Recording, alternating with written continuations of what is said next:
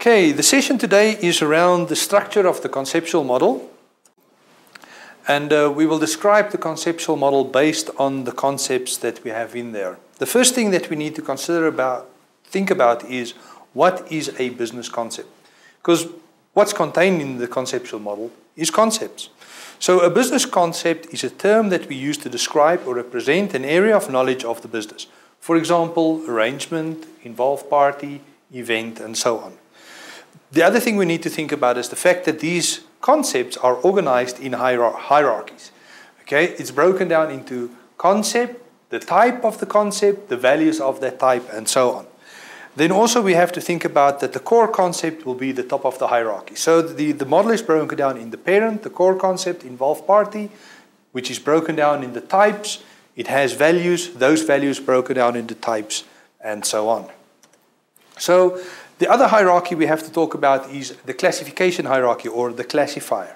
What is a classifier? So a classifier defines the way the business concept can be classified. So we can consider things like an involved party, which is an individual, can be classified by gender, male or female. It also defines the subset of the classified business concepts. So what this means is we can have a concept, we can classify it in a certain way. We can take those values, the way it's classified, and classify those even further.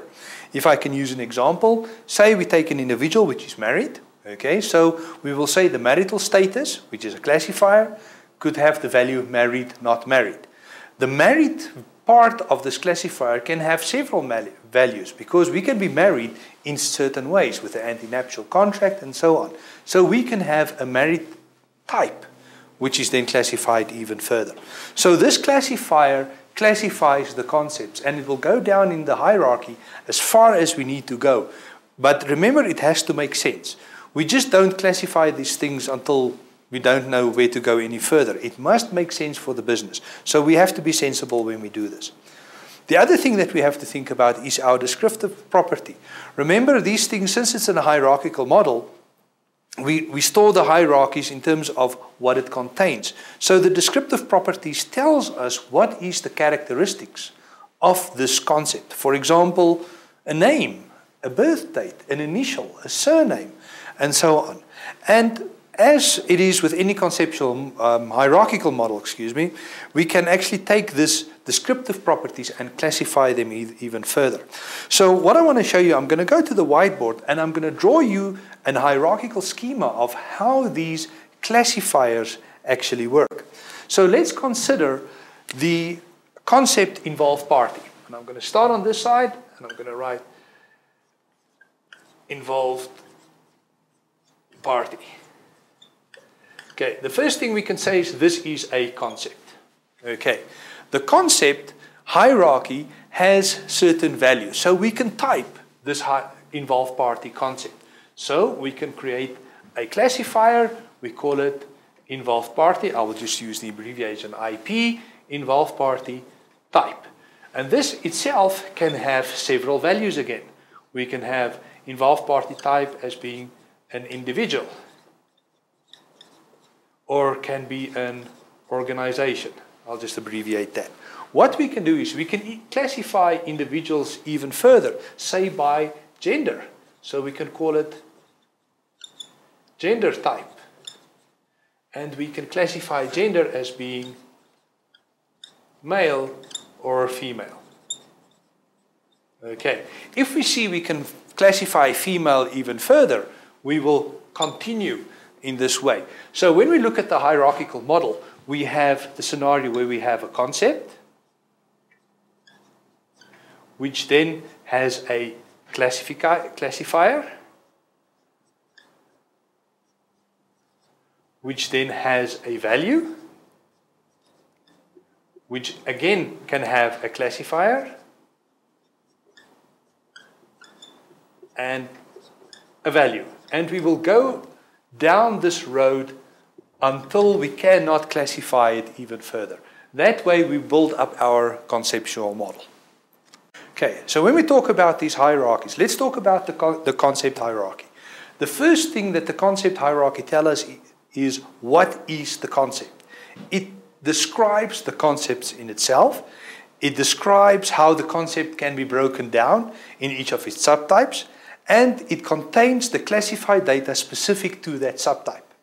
Okay, and obviously a subtype can have subtypes. The same way goes with our concept hierarchy that describes what it has.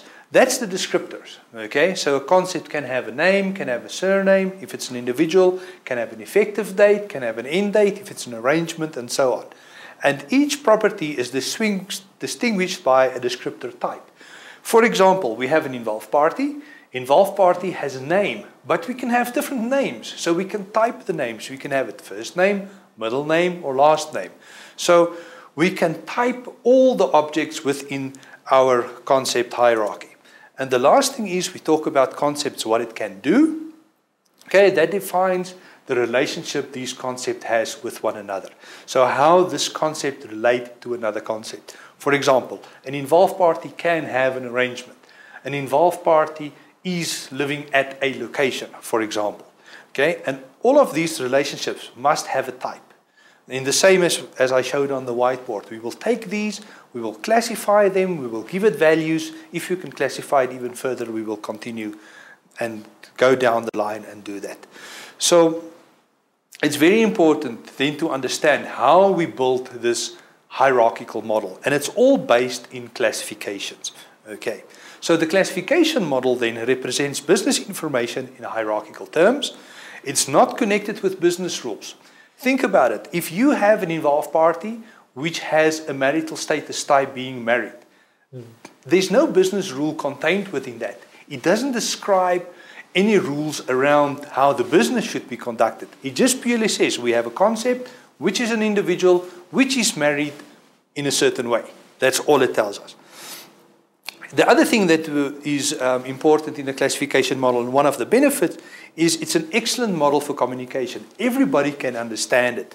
It's in text, it's not a complicated diagram. The definitions is all in English, which is nice business terms, business-like. So it's an excellent way to communicate these concepts, definitions, and so on to business. It's also implementation independent. Once again, if I can use the marital status for an involved party as an example, it doesn't care about the implementation. It doesn't care whether we're implementing a CRM system or a product management system or a data warehouse. An involved party is married in a certain way, and that's all it tells us. And then obviously it's also independent of application and implementation. Whatever application we build, whatever implementation we do, it doesn't really care about that. Okay, so just to recap, we have classification hierarchies for classifications, for descriptors, and relationships. And at this point, I would like to take the opportunity to actually go through M1 and show you how these things look like in the tool. Okay, so as you can see in the tool, we have on the left side here, we have all our concepts. We have arrangement, business direction item, condition, classification, event, and so on. And each of those lines represents the hierarchies. So here we have our concept hierarchy. If I can just contract and expand it once, it's our arrangement concept with its hierarchy. It's how arrangement is classified. For example, we have arrangement type, arrangement structure, arrangement reason, arrangement purpose, arrangement participation. And as I explained before, we can take an arrangement and we can classify it. And we will classify them until we can't classify them anymore or until it doesn't make sense to do so. So if we, for example, look at arrangement type, I'm going to expand this one. We can see its subtype in 3 different arrangement types. That can even be classified even further into involved party arrangement type. And if we expand those, it has values. You can see at this level, there's only asset securitization arrangement which has a further classification. There was no point in classifying organization arrangement even further. However, if we can, we will do so. We will create a new classification hierarchy called organization arrangement type, and we will provide it its values. So let's look at asset securitization arrangement. That can be expanded further into securitization type, can be expanded, and we say we have traditional and synthetic securitization. So this is the way the concept hierarchy works. When we have a look at our descriptive hierarchy, we have arrangement descriptor, and obviously, like I said before, it must have a descriptor type, and this is all the descriptors that we have.